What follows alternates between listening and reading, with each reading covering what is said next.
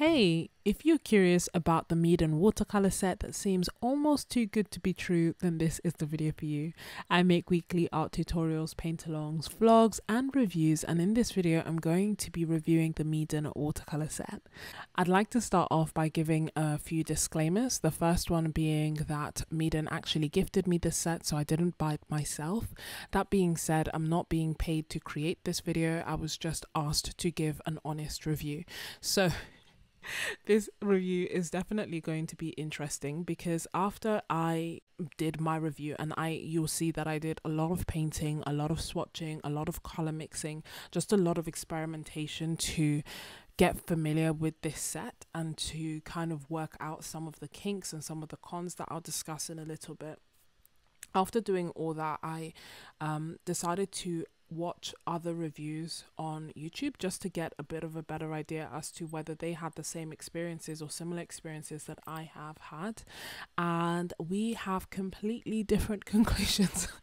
So I guess that makes it more interesting and also hopefully makes it more helpful for you. And I will highlight the pros and the cons and share my opinions and then let you decide whether this set is a good set for you or not. I'll be sure to link everything down below in the description, so be sure to check that out if you want to get this set.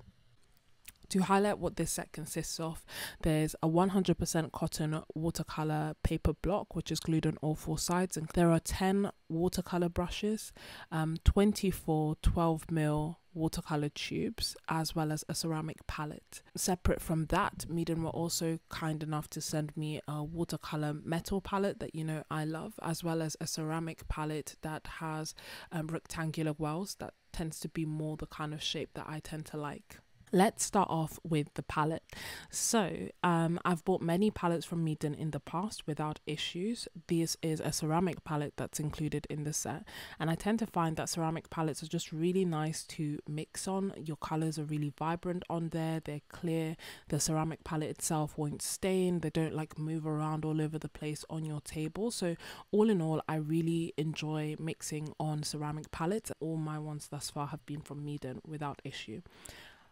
Sod's law that the palette that I received in this set was actually chipped, and I know that it won't bother some people, but I don't tend to like that kind of thing. So I have got in touch with them and let them know that it's actually chipped. They have asked me for evidence and proof of that, so I will send them a picture and an email, and I will keep you updated in the description as to what they say about this. The box itself wasn't damaged and it came with styrofoam on its own, so I suspect it's just something that wasn't noticed and then it was shipped out. Apart from that, I think that it's actually quite nice that they have included this inside the set.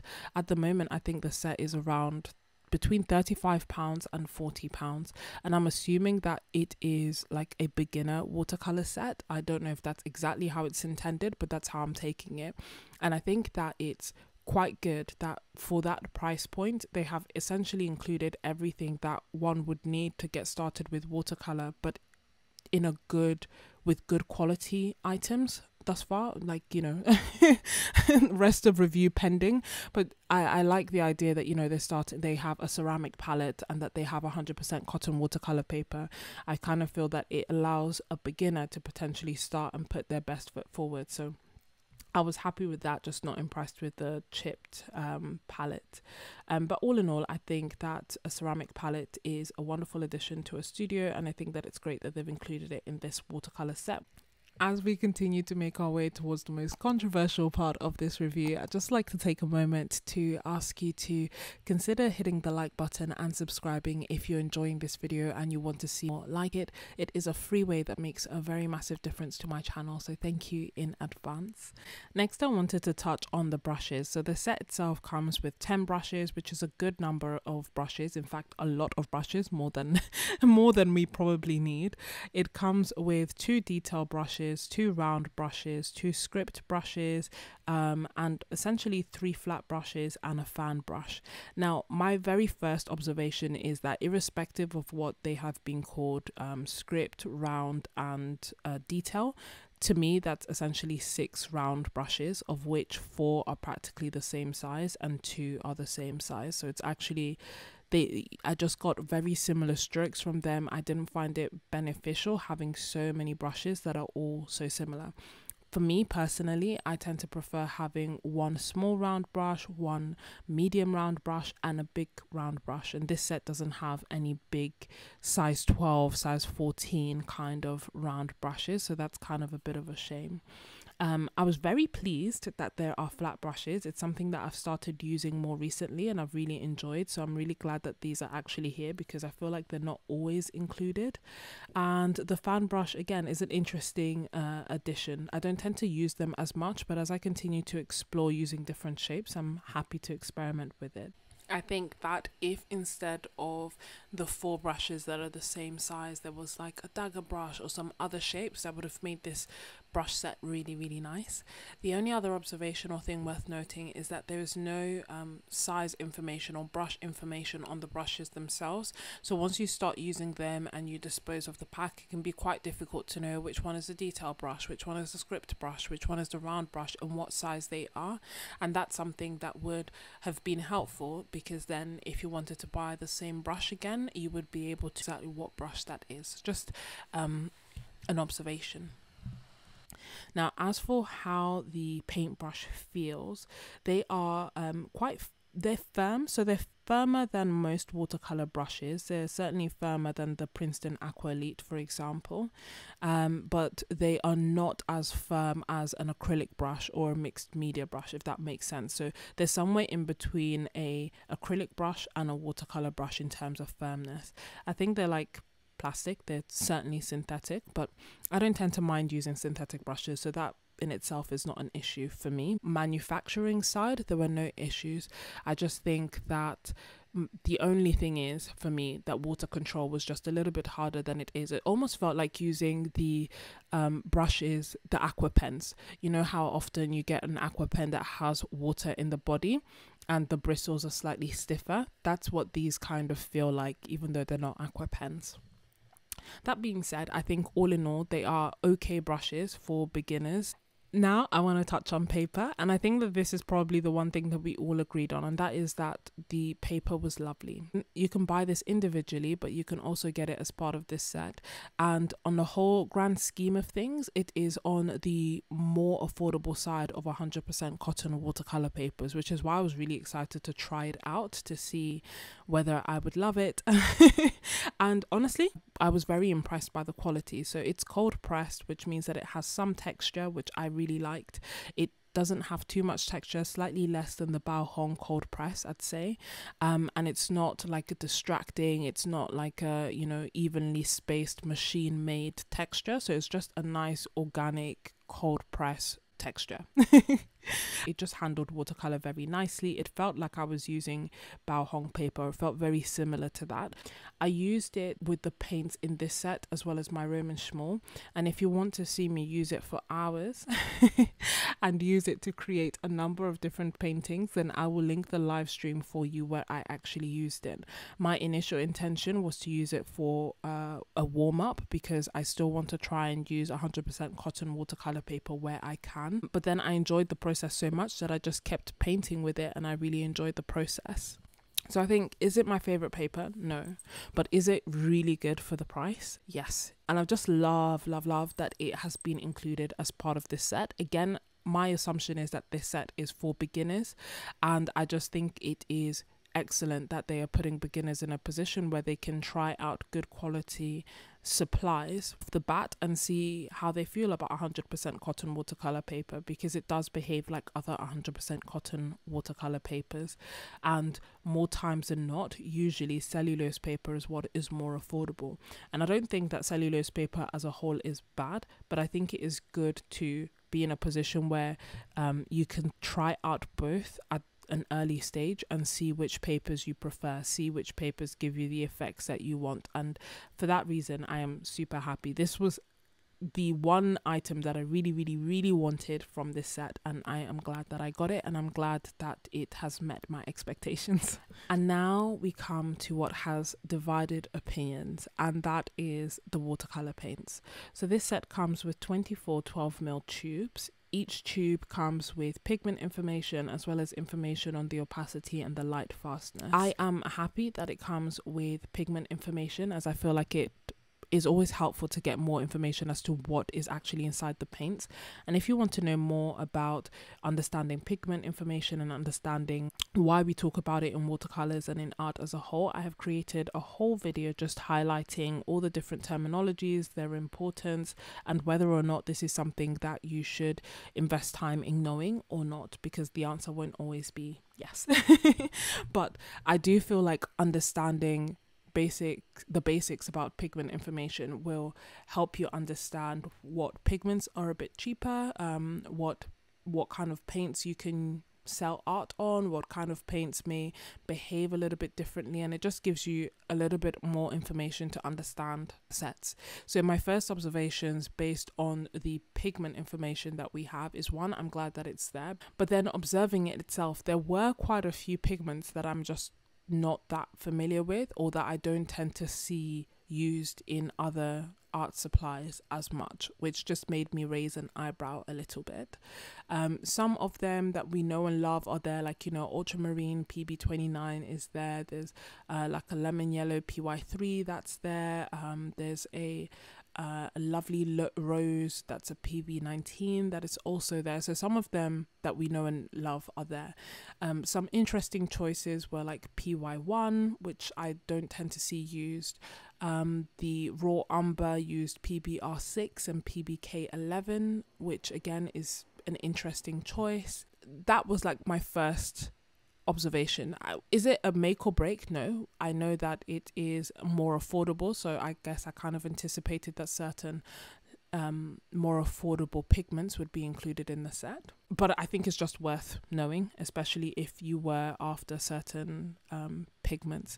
Some of the names, for example, there's a cobalt blue, but actually it's not a cobalt blue, it's an ultramarine mixed with white. I guess for the price point it isn't a complete shock.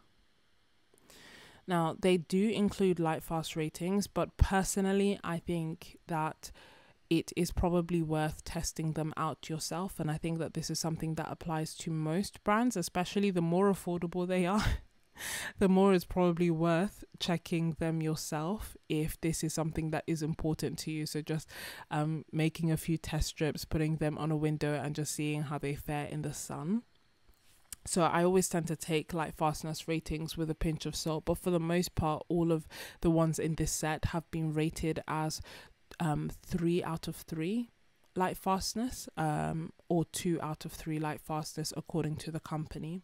And then the other thing that is mentioned is opacity. So a lot of them are rated as like semi-opaque, but as you will find and as I will discuss, that wasn't what I observed either. There's no information on granulation, but I do end up swatching everything, so I can give you some insights on that. So I did a lot of painting, I did a lot of swatching, I did a lot of color mixing, and I will show you all that footage in a little while so that you can kind of see the colors one by one and my opinions as I was swatching them at the time.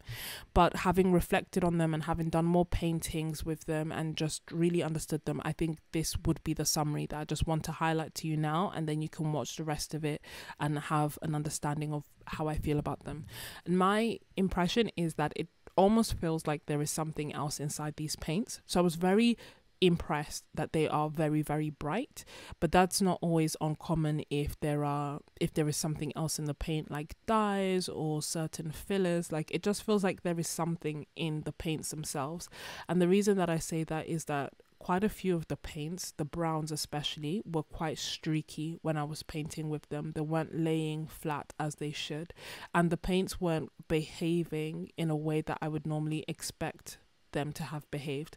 So for example, the PBK 11, which is usually like Mars Black, did not granulate at all, which is unusual because that's usually quite a granulating color, and I'm not sure why. The ultramarine blue didn't look like an ultramarine blue, like the hue itself, the color itself was lighter than I would expect, and again did not granulate at all. Not in the slightest. There was a bit of a drying shift with the colors, but for the most part the colors that you saw just stayed as they were, and there was like the tiniest bit to me of chalkiness when I was using these. So when I did the swatching initially, I swatched on cellulose paper, and then I did paintings on the 100% cotton watercolor block that was included. So these initial impressions, the swatches that I did that I'm going to show you, are all on cellulose paper, so that you can kind of have a look and see what I'm talking about. So my initial impressions are that I really loved like how bright the colors were, but there was something about the feel of the paints that didn't quite feel right. And then that's what led me to keep experimenting with them, to just try and get a bit of a better idea as to what it was that I was kind of struggling with. So that's like my first impression, that there's probably extra binder, or there's dyes, or there's something else, in my opinion, inside these paints that is making them behave in a way that is different to what I would expect them to behave. The browns are super streaky. The colors that should granulate don't granulate. Some of the colors are a bit chalky, and they are super bright, which isn't all a bad thing, right? Like, if that is what you want, if you want like super, like really vibrant, bright colors, they're almost dye-like. So then in that case, in that instance, you may enjoy these kind of paints because they are super bright. But if you're looking for perhaps more traditional watercolors, then these don't necessarily fall into that category, in my opinion, because of that.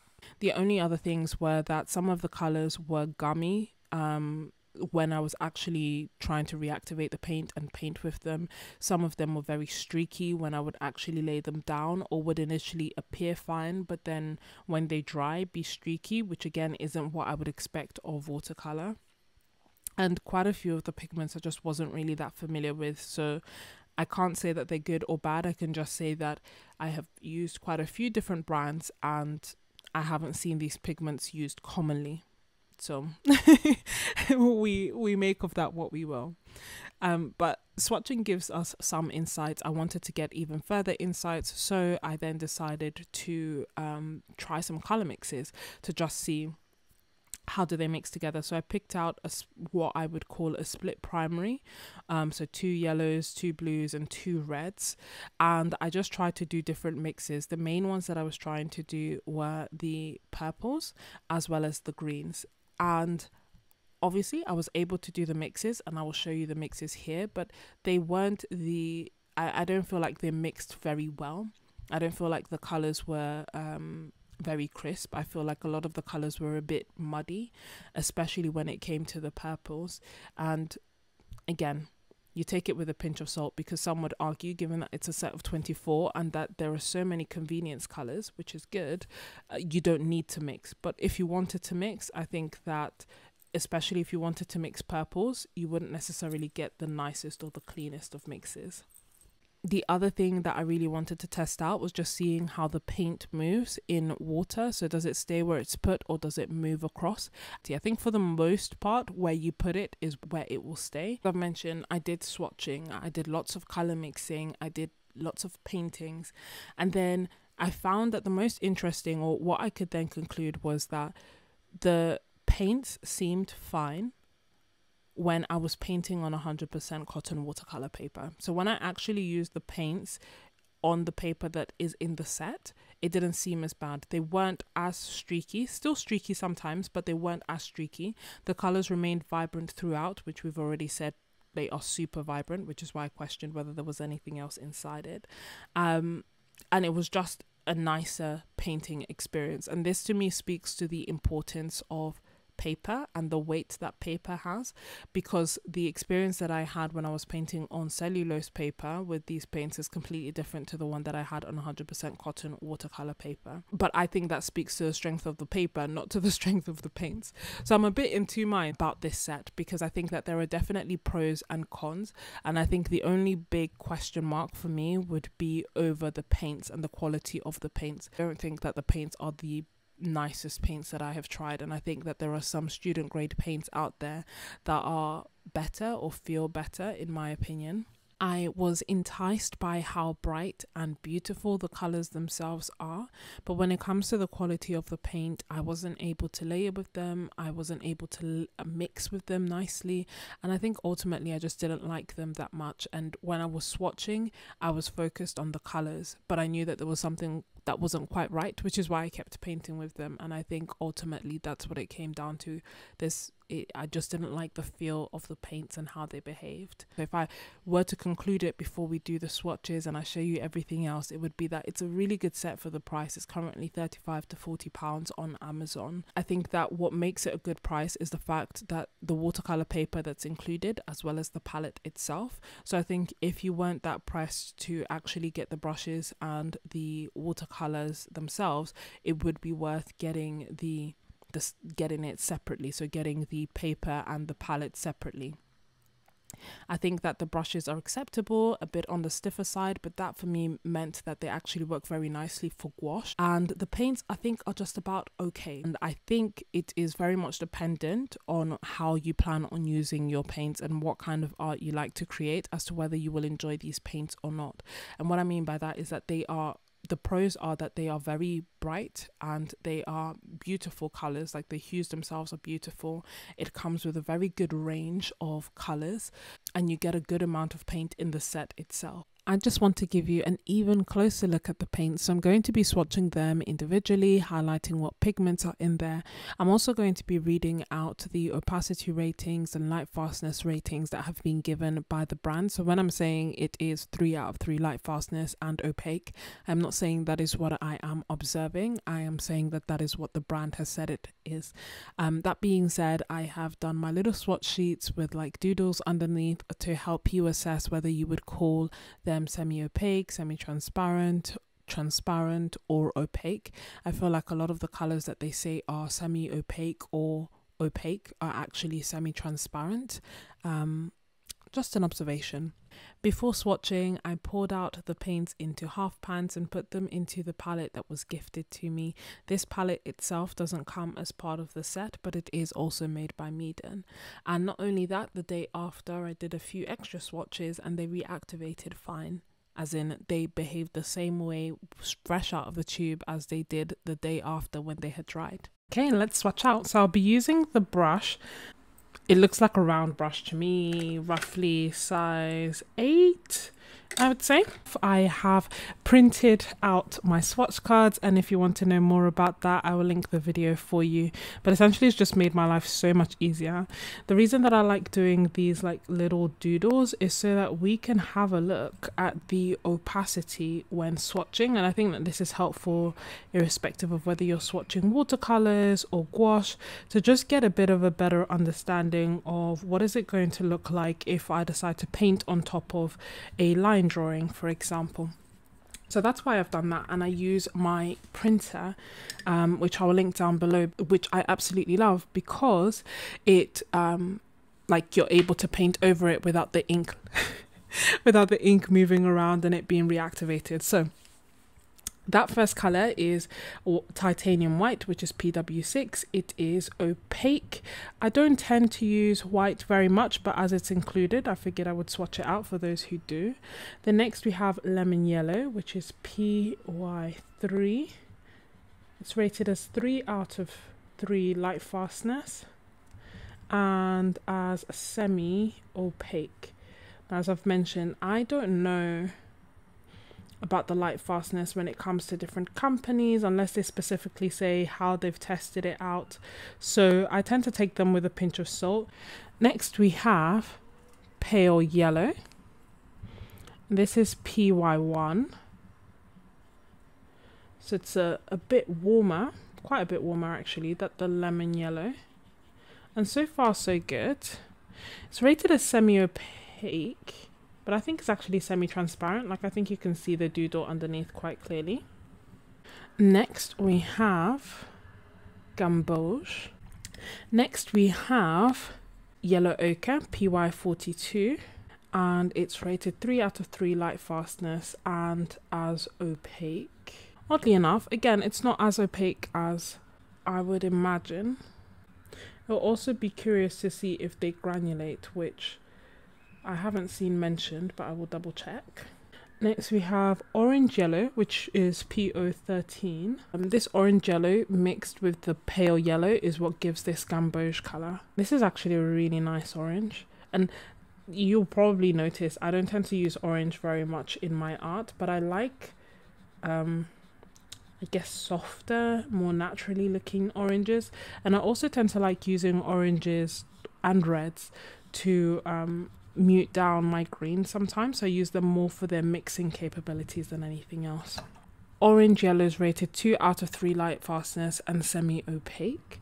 Then next we have scarlet red, which is PR21. It is rated 3 out of 3 light fastness. It is really, really nice, like a really nice cool purple leaning red. Then we have vermilion, which is warmer, so leans a lot more towards orange, and it is PR21 and PO13. Next we have crimson red, which is PR21 again, which with PR13. This is even cooler, so even more purple leaning than this scarlet red. Following that we have rose, which is PV19. It is 3 out of 3 light fastness and semi-opaque and beautiful. I tend to love PV19s. They're like super bright. They don't tend to really granulate. Now we have cerulean blue. Now it's called cerulean blue, but it's actually cerulean blue hue. And if you want to know more about watercolors, what the names mean, how to understand different pigments, I've made a whole separate video about it. It's not 100% essential, but I think it can help you in terms of, especially when like picking certain colors and understanding why different pigments and different paints are different prices. So this cerulean blue, beautiful. It's actually got white mixed with a phthalo blue. And the cerulean blue actual pigment tends to be a cobalt pigment that is on the pricier side. So they have tried to recreate the color using less expensive pigments. I don't think they've quite got the color, but this is nice. Next we have cobalt blue, which is again a hue. So they've actually made this using PB29, which is ultramarine blue, and they've mixed in a bit of white inside it as well. So next we have ultramarine blue, which is PB29. It is 3 out of 3 light fastness and rated as transparent. So far this is the first transparent color we've come across. And I'll be curious to see how it behaves. So slightly lower tinting. I want to see if it will granulate. PB29 or ultramarines blue tend to granulate, but so far none of the colors actually have. So we'll leave that there and see what happens. Then we have a Prussian blue that's actually a Prussian blue hue, which means that it's not the actual Prussian blue pigment, but instead they've used different pigments to make this color. It has PB15, which is phthalo blue, and PV23, which is dioxazine purple. And it's nice. It's a nice, beautiful blue. It's not quite as dark as a lot of other Prussian blues that I have had. Following that we have pale green, which is PG7 and PY3. It's 3 out of 3 light fastness, semi-opaque, and it is essentially a phthalo green mixed in with the lemon yellow. I must say I'm surprised. Usually when I see like a phthalo green, they're even more like electric and I need to mute them down quite a bit by mixing in a red or an orange or a different color. Next we have sap green, which is PG7 and PY1. It is essentially again a phthalo green mixed in with a yellow. It is 3 out of 3 light fastness and semi. This is not the color I thought it was going to be, but it's the color I hoped it would be. Does that make sense? Next we have deep green, and this is PG7 with PB15. It's 3 out of 3 light fastness and semi-opaque, so it's essentially a phthalo yellow mixed with a phthalo blue, and usually this gives rise to a turquoise. Next we have phthalo green, which is just PG7. It is 3 out of 3 light fastness and semi-opaque. And yeah, this is the electric green that I was expecting. All the colors so far have been super bright. Violet, which is PV23. This is normally dioxazine violet. Next we have brilliant purple, which is that PV23 mixed in with white. Oh, this is stunning. I know that purples and greens and everything, you know, convenience mixes. In theory, you can mix them yourself with primaries, but there's just something to be said about having nice, beautiful purples. The pigments are relatively inexpensive, but for reasons unknown, they don't tend to be in sets as much as I would like them to be. And now we have Burnt Sienna, which is PR101. It is 3 out of 3 light fastness and opaque. It's a little bit goopy, but it's no matter how much I go on top of it, I don't think this is opaque. But it casts importance even more to just testing out your own colors and doing your own swatches, rather than relying on what's on the label. The next we have Raw Umber, which is PBR6 and BBK11. It is 3 out of 3 light fastness and opaque, but again, from my test, it's not actually opaque. I can clearly see the doodle underneath. I don't tend to use raw umber as much. Sometimes it's called like green umber as well. I tend to like prefer warmer browns. The next we have burnt umber. So burnt umber tends to be the one that I do tend to prefer. This is actually made up of PBR6 and PY42. So it's a mixture rather than the normal PBR7. It's a bit goopier than the others. It's not really moving.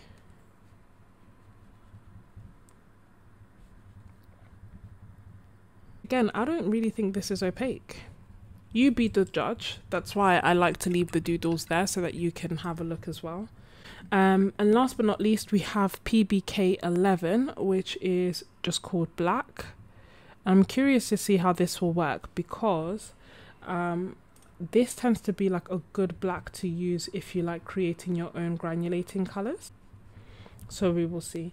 It is 3 out of 3 light fastness and opaque, and I will agree that that is actually opaque. And I'll just add some water here to lift some color so that we can see if there's any or a lot of granulation. What I want to do now is lay some water down and then pick up the paint just so that we can have a look to see how it moves across the water. Spoiler alert, where you put them is where they'll stay. But I've already said this earlier on in the video. So I hope that you have enjoyed this video. I hope that you have enjoyed taking a closer look at the Meeden set. It's a bit of a different review for me because typically I tend to review things that I absolutely love, and this is kind of something that I see it has some value, but it's not something that I would say I absolutely love. There are definitely pros and cons, and I've tried to be as honest as I can in this video, so I hope that that has been really helpful for you. And I'm intrigued to know whether you enjoy these kind of videos. Do you want to know the things that I like and dislike, or would you prefer to just know the things that I love and we'll just not talk about anything else? I'm just really intrigued to know your opinion. If you have this set, I really want to know your thoughts on it. Do you enjoy it? How have you found the paints? Is it that I've got a bit of a dud set, or have you experienced the same things? I'm just really curious to see what is said down below in the comments, and I think that if you are unsure about the set as well, it might be helpful to take a look at the comments and see what other people's experiences have also been. But ultimately, I hope that you have enjoyed this video and that you have found it interesting, and I really appreciate you for watching and for listening. If you are still watching, then you are most definitely a real MVP, and I really appreciate you. Let me know that you are still watching by telling me whether you use 100% cotton watercolor paper, cellulose paper, or both. Thank you so much for watching, and I will see you next week. Bye.